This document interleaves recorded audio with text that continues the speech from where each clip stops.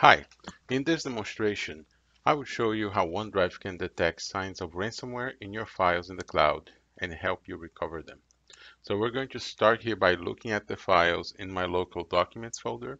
And you can see that I have these weird file extensions and I can't open these files anymore. These are in my OneDrive documents folder. And if I look here in the tray, I can see that my cloud shows that OneDrive is up to date. So that is actually what should happen because Sync is going to be sending these file changes to the cloud as quickly as it can. So whatever malicious changes happen here have already propagated to OneDrive. So uh, in the past, I would have to go try to find a backup or somewhere else where the files would be stored. But now OneDrive has this feature that watches for these kinds of malicious activities like ransomware attacks. So it's been some time since these files were messed up and uploaded to the cloud, and OneDrive has detected the condition, and I know this because I got an email. So I have an email telling me about signs of ransomware being detected in my files, and you also can get mobile notifications on these. But the net of it is that you can see here that I have an email explaining me the situation and asking me to go to OneDrive so I can take care of this situation. So let's go ahead and do it. I'm going to click on the link. And what's going to happen here is we're going to have to go through a few steps, and these steps are going to help me take care of this problem. So once you click on that link, you will first have to confirm that your files were infected. Then you have to make sure that ransomware is removed from your machine. And last but not least, we're going to do a restore of your files. So let me drag this here to the side and say, okay, so this is what the steps looks like. So first thing I have to do is look at a list of samples of these suspicious files. And when I look here, I see some extensions I can't recognize, and I know I wasn't doing anything 2 hours ago, so this wasn't me.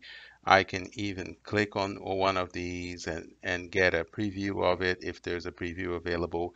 But right now it's pretty clear to me that these files are infected. So I'm going to go ahead and say my files are infected, confirming that this is not a false positive.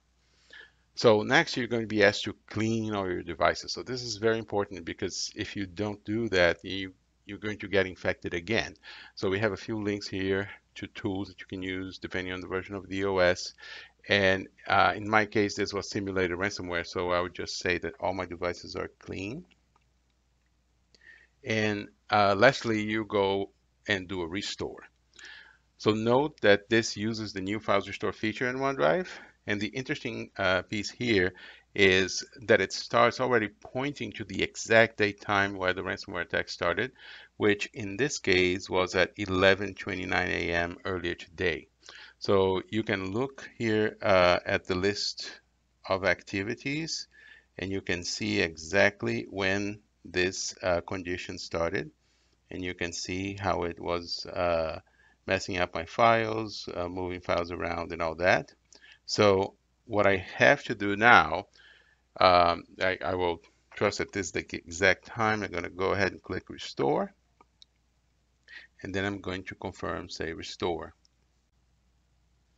So as you can see, OneDrive is going to start the restore. And this will take everything to what it was before the ransomware attack. So you can see that not only the restore has started, but you can also see that Sync is starting to bring the files back.